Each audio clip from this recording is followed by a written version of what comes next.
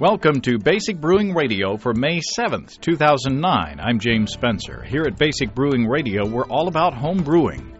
Well, this week, homebrewer Joshua Smith joins us to tell us how to make Candi syrup for our Belgian beers.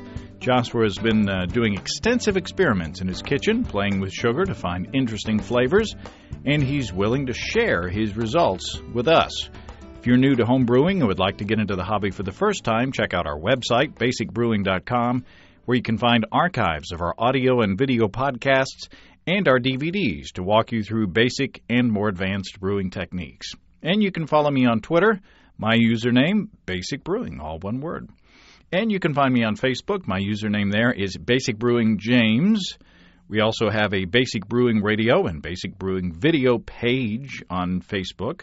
And if you become a fan of the show there, I'll be sending out occasional notices when shows are posted and such like that. We've still got Brewers Logbooks, very few. You can check them out in our online store, basicbrewingshop.com. Thanks to everybody who's been clicking on the Amazon.com associate link on our basicbrewing.com site. Whenever you think of Amazon, think of us and click on our associate link first. It won't cost you any extra, and you'll be helping us bring you this show, and we appreciate your support. And while I'm self-promoting here, we also have associate links for Brew Your Own magazine and the American Homebrewers Association on our site, too. Just a reminder, the deadline to submit your data for the Basic Brewing Radio Brew Your Own magazine collaborative experiment is just around the corner, May 15th. I've already received a couple of entries. One was from the Netherlands and one from Australia. I've also heard from other brewers domestically who are participating, and I'm looking forward to seeing more data there. You can find the form to submit your data at basicbrewing.com/experiment. You can find a PDF there that you can download to use as a worksheet to collect your data as you're going through the experiment. You may remember a couple weeks ago we heard from a brewer who had a bad experience dry hopping in the bottle. Well, Nicholas from Columbia, Missouri wrote in with a different perspective. Nicholas says, I have no idea what Pete did to make his beer foam over when dry hopping in the bottle. I've done it before and it works fine. I've had a few different varieties of hop pellets I wanted to taste, and I had a few bottles of Budweiser that my brother-in-law gave me. Seemed like a good plan. Nicholas says, I popped the bottles, added a single pellet in each, labeled them accordingly, and took them out when my friend came over a few days later. We did have to filter out the hop matter, but I just used a wire mesh strainer. Since the original hops in Bud is so low, it's not triple hopped. It was a great way to pick out the flavors of the dry hops, and it made pretty decent beer. So there you go. If somebody leaves some Budweiser in your fridge, you can fix it. Thanks, Nicholas. I appreciate that. And I want to try this with a cone or two of my homegrown Cascades. That would be a lot of fun. Dustin from somewhere in western North Dakota writes in with a potential brewing disaster story. Dustin says, I had a few friends over to brew a sure-to-be-tasty pale ale. We were out on my deck, or porch, in your neck of the woods, on the second story of a 3-story building. It was about 10:30 at night, and all was going great, when all of a sudden, from above, came a strange flopping sound and a rain of gravel and dirt. My neighbor above was shaking out a rug. I had to make a dive for the brew pot, hoping not too much of that of what was on her shoes was ending up in the beer. I got a pretty good dose of the dirt, and I'm just hoping my beer does not suffer too much from this catastrophe. Wow. Sorry to hear about that, Dustin. No homebrew for the neighbor, I'm assuming. Hope that turns out okay regardless. You could name it Magic Carpet Ale or something like that. John from Bangor, Maine writes, and I've been chastised on this. I've been corrected for I hope I'm pronouncing Bangor, Maine correctly. I think I said Bangor last time. Or maybe I'm getting it wrong again. Anyway, up there in Maine, John writes, I just wanted to comment to the listener who asked about doing a split boil for an all-grain batch. I recently did a party guile brew, and in order to boil both the big beer and the little beer at the same time, I did a split boil for the little beer. It was a smoked ESB. This was about a month ago, and I have some finished bottles at this point that taste fine. I'm sure it would have been different if I boiled it all together, but I don't have any problem with the results I got. Thanks, John. Appreciate that. It's always good to hear from somebody who's actually done what I'm recommending doing or suggesting that it's okay to do. Following the interview last week with Jason Perkins from Allagash Brewery on spontaneous or natural fermentation, I got this from John in Mountain View, California. John says, I have been naturally fermenting beer for about 4 years now, and they're not too bad. I use only barley, no wheat. Trying to research this process is nearly impossible, and no one I know was willing to make anything for fear of contaminating their cellar. Then I saw the Allagash YouTube video about 3 years ago and became more inspired. John says, here's what I do. After the boil, the wort is left outside for 24 hours to cool. Then it's closed up, allowing the fermentation to complete, usually around 2 weeks. Next, it goes to secondary for another week. Finally, it's stored for a year. John says, I've brewed pale ales and stouts. I've stored the beers in glass carboys with oak chips and plain stainless steel fermenters. These beers are sour. Only 1 out of 6 batches were too nasty to drink. Not everyone likes this flavor, but I'm still learning.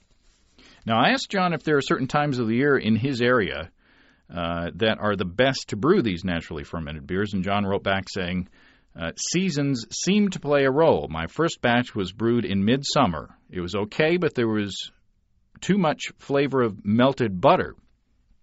I wonder if that was diacetyl. The second batch was brewed in the winter and tossed out. It took a lot longer for fermentation to start, and it wasn't sour. I can't describe it. I just didn't want it in my mouth. After this experience, I read more about lambics and brewed a pale ale in the early spring with Cascade hops because I had no access to aged hops.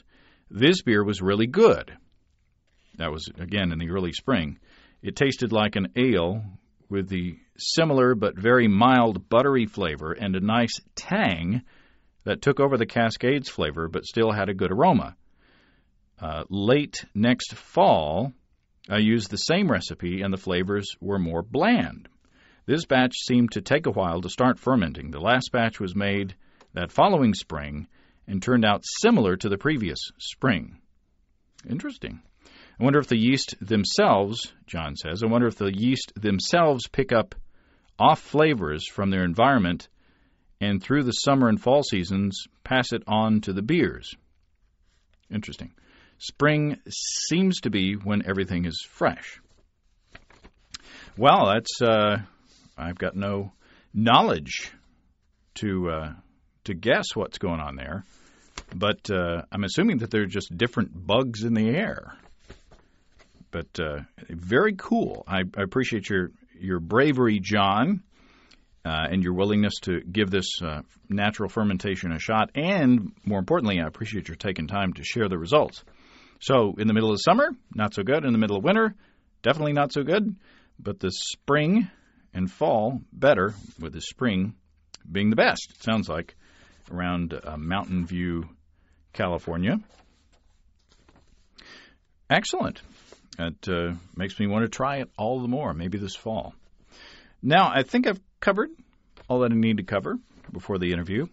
Now, as often happens, I received an email from Joshua Smith telling me about his experiments with making Candi syrup.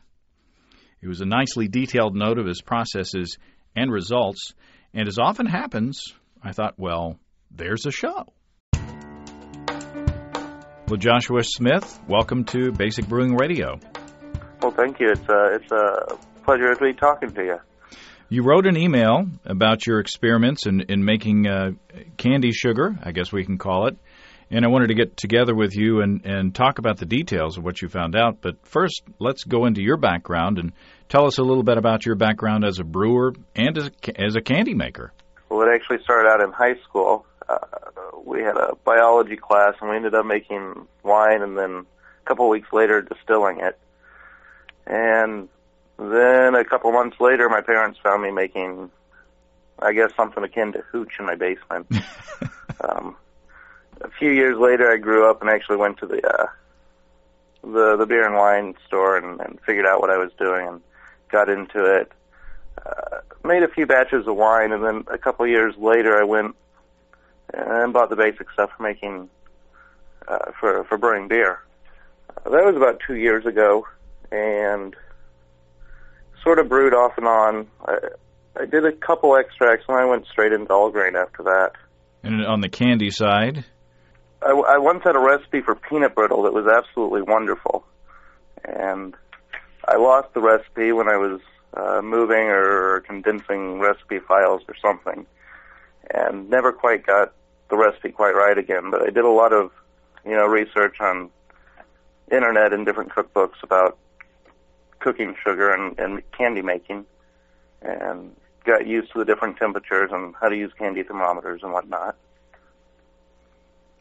And candy making is may not be as easy as we think, or is it as easy as we think? Well, if you pay attention, it's pretty easy. You got to pay attention to your thermometer, and you got to kind of have a plan of action as you're going. You got to have all your equipment ready. Otherwise, you end up with a big block of sugar and nothing to do with it afterwards. So tell us about this experiment. How did you get inspired into playing with this kind of candy sugar? Well, I had read Mosher's book, Radical Brewing, mm-hmm. a couple months ago, and then I looked up your show with the different Belgian candy sugars and sort of put two and two together, and one night I was on my way home and stopped at the grocery store, bought a bunch of sugar and a bunch of corn syrup, and decided I'd play around with it the next day because I had a couple days off in a row there. And the rest is played history. Around with it, came up with different temperatures and different processes. I tried using citric acid to help with the sugar inversion at first, but it sort of left a really astringent flavor in the different syrups I came up with, so I quit doing that pretty quick. And a few days later, I had about 12 jars of syrup and some notes that go along with them. So. And you've got an understanding spouse, I hope? Oh yeah. Well, she sort of got a little tired of all the jars of sticky stuff laying around, but yeah, for the most part, she was tolerant of it. She didn't like tasting some of the more bitter, astringent syrups that I came up with at first. Well, basically, I want to talk about the process, but your basic ingredients are just table sugar, water. Yeah, just plain table sugar, sucrose, cane sugar, mm-hmm. and diammonium phosphate, and water.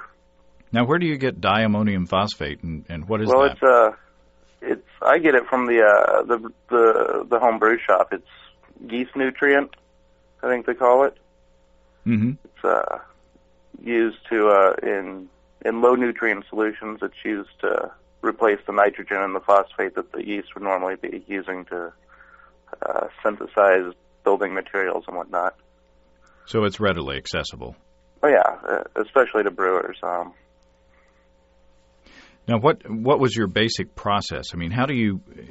I guess each of these different batches that you made up starts with the same or similar basic process. You just kind of tweak ingredients and tweak the timing in these things, right? Oh yeah. Let's see. The basic recipe was 2 pounds of sugar and I believe a half cup of water when I started cooking the sugar. And then there was the diammonium phosphate. Mosher recommends, 9 grams per pound? And I tried that, and I tried 4.5 grams per pound. And they both seemed to come up with about similar results in the caramelization, or the Maillard reaction, I guess you would call it. Mm-hmm. And what does the DAP do to the process? I mean, why do you need that? Well, the DAP is a molecule composed of ammonium and dehydrated phosphoric acid, and when you heat it up, it decomposes into the 2 ammonia molecules and then the phosphoric acid molecule. and the sugar and the nitrogen and the ammonia get together, and it creates the Maillard reactions that ultimately give you your different caramel and vanilla and tobacco-type flavors. So how do we get started? I sort of name these by color. The most basic one is rose. It's clear, but it's kind of got a real slight reddish hue to it. Really, it doesn't have much other taste than sugar. And I used 2 pounds of sugar, 1 cup of water is what it was. And for this, I used just a half a teaspoon of the diammonium phosphate. I found when I started using the entire 9 grams that in these lower range sugars, there was a strong ammonium flavor afterwards because it doesn't fully react and volatilize with the solution. So, But anyway, I took the sugar and over medium heat, I would cook it with the water, and it took 5 or 10 minutes to hit about 250 degrees from room temperature. And then after that, I added a half cup of water, and the half cup of water was to stop the cooking. And then after that, I continued to cook it over medium heat until it hit a temperature called softball, which is 240 degrees, which gives you a real nice thick syrup whenever you package it up in a jar. And that's that. Yep. Sounds simple, but are there any tricks? You say that you don't want to stir as it's cooking. Do you stir? Yeah, one thing I learned in candy making was if you stirred, especially at these lower temperatures, sugar crystals would start to reform. So you just kind of let it boil there until you hit your temperatures, and you add your water, and that's when you stir, because at that point you've got enough water to support the sugar solution without it crystallizing. Now, do you stir initially when you initially put the sugar in with the water and the diammonium phosphate, or do you just lump it all together? I dissolve the diammonium phosphate into the water, and then I just add that to the sugar, and I let it start heating. You don't get any burnt residues or anything because the sugar burns at such a high temperature. Let's see here. Regular sucrose, I believe, burns around 250 degrees, 350 degrees. So it's quite a bit higher than all my temperatures even require in the first place. So that you don't have to worry about it scorching on the bottom of the pan if you don't. Yeah, there's very little scorching, if any, in this process. What's really happening is the Maillard reactions, the nitrogen and the sugars are combining to form all the different compounds in the solution. So is there anything other than a Candi thermometer that you need as far as extra equipment? Well, I would recommend a thick bottom pot to help evenly distribute the temperature, the heat. Other than that, not really. I used a pastry brush to help kind of wash sugar crystals down the side of the pot. I don't really know if that's necessary. It's just if that's a part of your process that you've developed over time and it works. Yeah, with the candy making, you wash down the sugar crystals with a little bit of water if they start to rise up the pot. Now, you said that there is a dangerous part.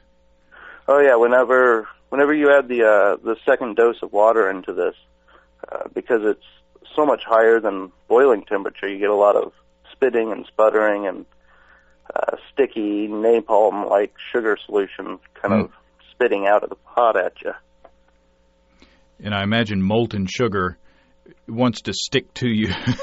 Yeah, and because it has such a high thermal capacity, it doesn't cool down quick either while it's sticking to you. Yeah.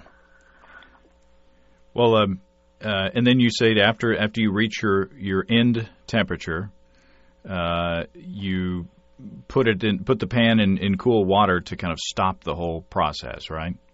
Yeah, you can do that, or what I did was actually just pour it into preheated mason jars. I preheated them because thermal expansion. I didn't want them to crack at temperatures that high. Mm-hmm. So, and that would effectively stop the cooling because it's coming out of the pan, or stop the cooking because it's coming out of the pan. So that's the basic process. I mean, you put all the ingredients in the pan initially, turn up the fire, boil it, and then add your water to cool it down, and then bring it back up to your end temperature, and then cool it after that. And then just by varying the ingredients a little bit. Varying the ingredients and the initial temperature that you bring it up to, you really can create a different level of candy syrups along this line, different colors and grades. So the rose you brought up to 250 degrees Fahrenheit. And then the next one that you describe is called light, and that is 2 pounds of sugar, 1 cup of water, 1 teaspoon of DAP, and then 3/4 of a cup of water to stop the process. And what changes did you see with that one? With that one, it really had a nice light apricot color. There was some flavors associated with it. I sort of thought it had a peach, like peach fruit and white grape juice type of flavor, and very soft, almost hidden vanilla flavors. Yeah. And so that one was pretty good for a real light syrup. It was easily tasty as a syrup by itself. And you haven't brewed with any of these yet, right? No, not yet. I would love to that'd be a good excuse for a small batch to try some of these out. Yeah, I've got some different wines right now, my 1-gallon fermenters, but when those clear up, I was going to do some different experiments to test fermentability and final flavors of these also. So how much do you get in the end? I mean, if you start with 2 pounds of sugar, do you wind up with 2 pounds of candy syrup at the end? Well, there's some water left over, and I never did weigh it, but I imagine it's slightly more than 2 pounds because of the residual water. 2 pounds of sugar is slightly more than a quart when you measure by volume. And after making the syrups, I had slightly less than a quart of liquid. So it really condenses and cooks down whenever you do that, too. And as we were talking before we started recording, that liquid candy syrup that you can get, that you can purchase for brewing, is fairly expensive. So you could probably save a bunch of money if you brew a lot of Belgians this way. Oh, yeah, definitely. Well, let's kind of go on down the list a little bit. Light amber stopped at 270 degrees Fahrenheit, and that was 2 pounds of sugar, 1 cup of water, 1.5 teaspoons of DAP, and then 1 cup of water at the end. Yeah, that's what it was. And you describe the flavor of that one. That one, it developed much more of an amber and red tone color. The flavor of this one was much more caramelly. There were some soft, sweet fruit flavors, sort of grape, sort of raisiny, again with kind of plums and dried apricot. But they were very mild. There was also sort of a spice flavor, vanilla and cardamom that I tasted in it. Yeah. So at this point, you start to get it, the darkening of the colors and darkening of the flavors around this point, and it starts to kind of get more rich and deep and dark fruits. Yeah, right around 270 is when the real flavors start to develop. Consequently, 270 is also a temperature in candy making that they call soft crack. Which is where your hard candies start to solidify at and turn into solid sugar whenever you cool it down. Now, how do you keep this stuff from solidifying or turning into hard candy on you? Well, that's done whenever you add the second addition of water. At that point, you only heat it back up to soft ball, which is 240 degrees. And that gives you a real nice syrupy consistency once you get it in the jar. Now, the next stop is medium amber. That's 280 degrees Fahrenheit. Yeah. And at this color, it's really a nice amber color, kind of almost what you would expect to see from Oh, the petrified tree sap that's called amber. Mm-hmm. That's the color that this is. Real dark, kind of orangey, slightly red colors in it. And you really start to notice the caramels. And let's see here. In my notes, I say this is really where the spice, the cardamom, and the deeper plum flavors begin to develop. And there's also a little bit of roasty flavor. Not quite the bitter roastiness of toast yet, though. More like a soft, light roasted coffee type flavor. Now, on this one, you had 2 pounds of sugar, 1 cup of water, 2 teaspoons of the DAP, and then 1 1/4 cup of water. So yeah, you use 1 1/4 cup of water to bring the temperature down, and that's just because the initial temperature's so high at 280, it requires more water to bring it back down to that softball temperature. So again, you bring it to a boil, you bring it up to this initial 280 degrees Fahrenheit, then you hit it with the water to bring it back down, and then once you add more water, it still requires a little more cooking to get up to 240 degrees, but because the temperature is so low, you're basically out of the Maillard range. Like I said, I believe the real strong Maillard flavors start right around 270 degrees. And then the deep amber, 290. Yeah, deep amber, that was my favorite. It's at 290 degrees. Really red, dark-colored syrup. Really strong raisin and plum flavors. Sort of a toasted coffee flavor.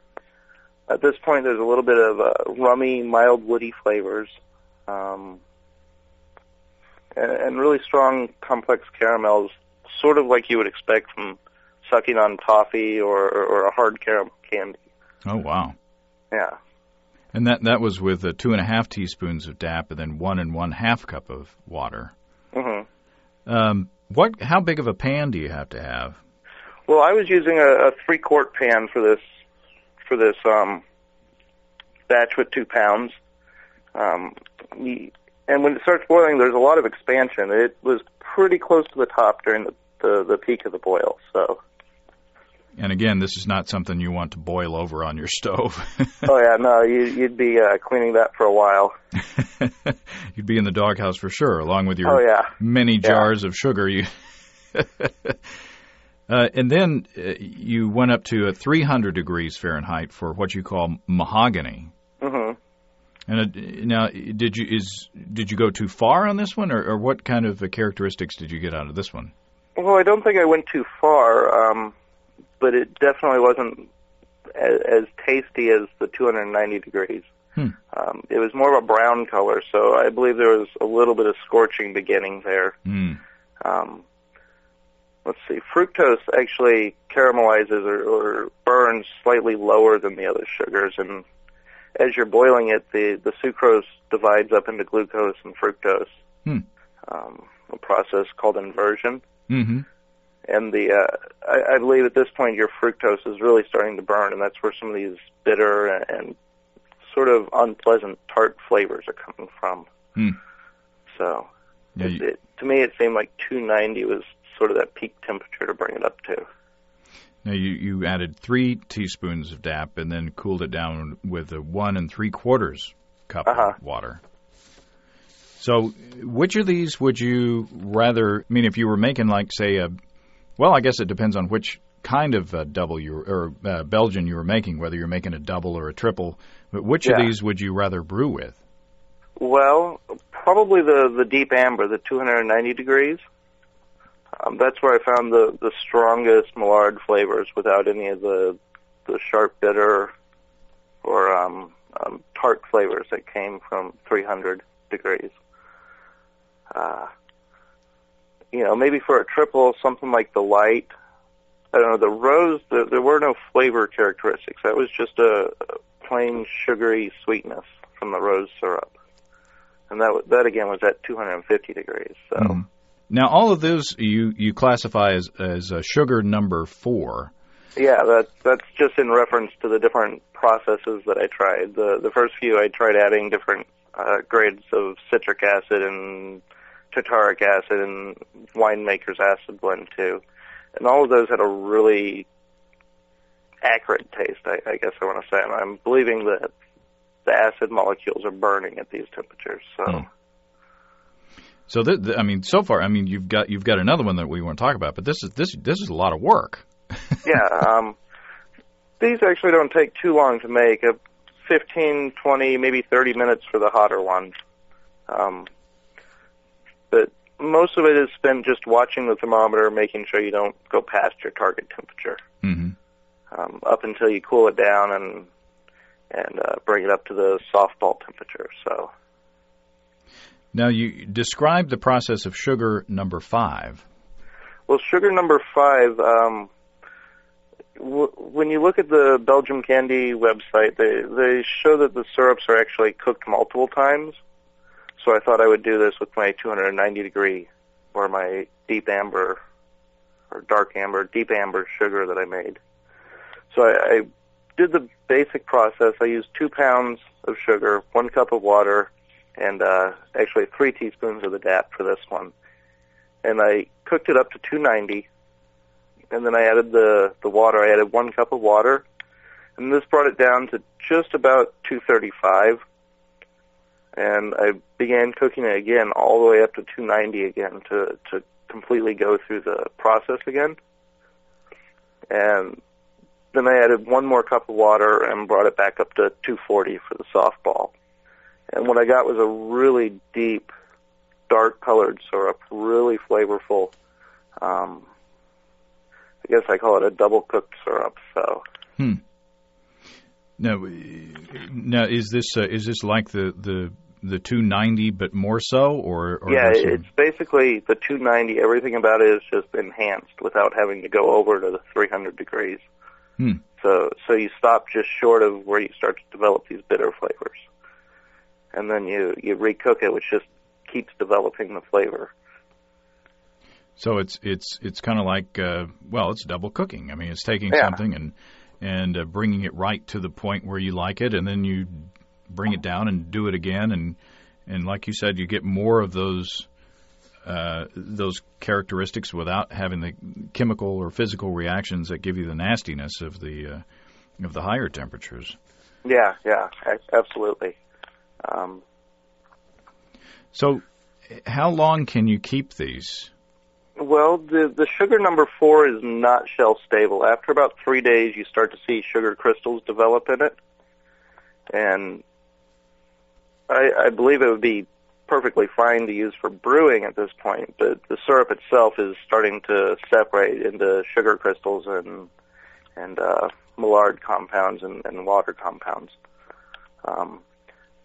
Now, one thing I noticed, sugar number 5, the double-cooked one, it's been several weeks since I did the initial experiment, and it still hasn't separated, so I believe quite a few more of the sugars have burnt away in this one, or not burnt, but gone through the Maillard reaction, and the syrup's become stable. So what's the consistency of is it like pancake syrup, or? A little thicker, more like honey, more like room temperature honey. So it would be fairly easy to work with. Yeah, it's really easy to work with. Just a little preheating of the jar, and it just slips right out. So you say in your initial note that you could use corn syrup in the process at some point? Yeah, Mosier used corn syrup. I'm sort of a big Whole Foods geek, so corn syrup just kind of bothers me, as it's a much more processed sugar than the table sugar is. So I tried a few batches with it. They were just as tasty. There was nothing wrong with it. But I was experimenting for my own use, and I figured I'm going to use table sugar when I do this myself. So I continued the experiments with the table sugar. So what are you going to do with all these jars of sugary syrup? Well, I've gone ahead and gotten rid of the ones that were kind of bitter and acrid and unpleasant. And I've got about 4 jars sitting around now. One of them that's solidifying, I've got some bamboo skewers in. I'm making rock candy from it. Oh. Some of them I might try fermenting some and using them in a brew. And like I said, I made some caramel ice cream from sugar number 5. Now, what would you if someone were to try this after hearing our conversation, and that someone may be me? What would you tell us novice candy makers that would help us the most? I mean, what do we have to keep in mind the most in this process? What do we got to watch out for? Well, I would say the first thing you want is the candy thermometer, or a deep fry thermometer. As you can tell from my notes, the flavors change drastically as the temperature changes. Mm-hmm. And once you get to 290 to 300, you're really risking overshooting the flavor. When I cooked it, I tried some on medium-high and a batch on high. And once you get over medium on the stove, I don't know what this equates to in watts or power units or heat, but it just seemed once I got past medium, I started to develop some really burnt, bitter flavors, even at the lower temperature syrups. So I would stay away from too hot of a heat. And thirdly, the sputtering, the splattering from adding the water. So it's kind of a dangerous situation there. So you kind of want to use a longer spoon when you get to that and kind of stand back a little bit. It would seem to me that if you're one other benefit of cooking over a medium heat as over a high heat is that if you're trying to reach these temperatures, you don't want to shoot past it too quickly, or you don't want to rush from one temperature mark to the other. Yeah, that would be another thing, and I believe the extended cooking time also adds more of a robust flavor to it. That makes sense. So what is the time difference between each of these 10 degrees? Down at the lower end, you're looking at 3 to 5 minutes between each 10-degree difference. But as it gets hotter and hotter, the thermal mass declines, so it starts moving faster and faster. I would say between 270 and 290, you've got about 2 minutes of cook time. So it is important to be vigilant. Yeah, so it's flying by those temperatures pretty quickly once you get to around 270. Well, this sounds like fun. Yeah. What do you have you reached the pinnacle of your achievement in making these candy syrups, or what's next on your agenda? Well, I was going to try several other experiments. One was to take sugar number 4, let it crystallize and separate, and then take the resultant sugar and cook that a second time, or the resultant syrup. Strain it off the sugar crystals and then cook that a second time to see what I can get there. I believe I'm going to get a real strong set of Maillard flavors with very little fermentable sugars left in it. And I was also going to do sugar number 5. I was going to cook it 3 or 4 times in a row. Again, I believe I'm going to get something real strong without a lot of sugar left in it. Well, that sounds amazing. As often happens during these conversations about things I've never done, I'm inspired to try it myself. Yeah. So if I have to clean up the kitchen, it's your fault. That's fine as long as you don't know where I live. So. Well, all right, Joshua. This has been fun. It has. I appreciate your writing to begin with, and I appreciate your time today. Well, I appreciate you talking to me. It was a chance to let other people know about what I've been doing. I can't wait to start making my own candy syrups and brewing up some Belgians with them. In fact, today I went and bought a candy thermometer so I can start doing that. Very exciting. One final and very important point from Joshua. He says, the other thing I forgot to mention when you asked for precautions for making candy, I forgot to say, don't lick the spoon. It's very hot. And even with experience, I've done this more times than I like to recall. By the way, the temptation to lick the spoon is huge. I can see that. But I can also see you don't want molten sugar in your mouth. So very important. Do not lick the spoon until the stuff is cool. So once again, I appreciate Joshua's sharing his experiences and making it pretty easy to understand on how to do this. So I'm going to do it. Just watch. Remember, we've got Brewer's Logbooks and our new Basic Winemaking Introduction to Wine Kits DVD out on our online store. If you have brewing questions, show suggestions, or just want to say howdy, write to james@basicbrewing.com or just fill out the contact form on basicbrewing.com. Please don't forget to tell us where you're from and check your email address. We've got our other DVDs, Low-Tech Lagering and Decoction Mashing, Stepping into All Grain, and Introduction to Extract Homebrewing out there. And we've got combo deals on our store.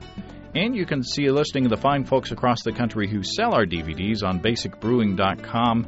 And if there isn't a vendor in your area, you can order it online in our online shop at basicbrewingshop.com. And I'll send it to you myself. We've got shirts as well. And thanks to everybody who's continued to click on our Amazon.com link. We appreciate the support there. Our featured products this week that were purchased through the link are Actron CP9175 Auto Scanner Diagnostic Code Scanner with freeze frame data for OBD2 vehicles, and Samsung LN46B650 46-inch 1080p 120 Hz LCD HD TV with red touch of color, which I think breaks the record for the most expensive single item ever purchased through the link. So I appreciate your help there. Excellent. I hope you watch lots of wonderful TV. It's a big TV. Thanks again, everybody. And remember, I can't tell who bought what, so no worries there. Just click on the Amazon.com logo on our site the next time you feel like Amazon shopping, and we do appreciate your support. Even with the single books and things like that, it all adds up over time. And don't forget that you can also join the American Homebrewers Association through the associate link on our basicbrewing.com site. And also, you can get a free issue of Brew Your Own magazine. And if you subscribe after that, you can be helping us. Again, all those links and more at basicbrewing.com. Boy, this is like the longest end of the show ever. That's all until next week. Thank goodness. Until then, thanks for listening. I'm James Spencer. Production help for Basic Brewing Radio and our website is provided by Kelly Dotson, our buddy in Austin. Basic Brewing Radio is a production of Active Voicing. We'll talk to you next time, everybody. So long.